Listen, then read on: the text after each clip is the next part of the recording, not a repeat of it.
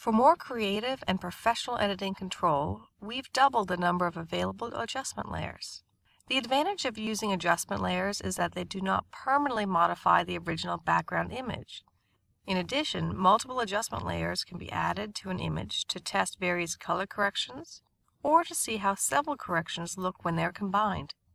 Let's add the new local tone mapping adjustment layer. Here we can adjust the strength and block size to achieve the look we want. Now let's add another layer for vibrancy. Notice you can turn these layers on and off, or go back and make more adjustments as you go. This allows us so much more flexibility when using new adjustment layers.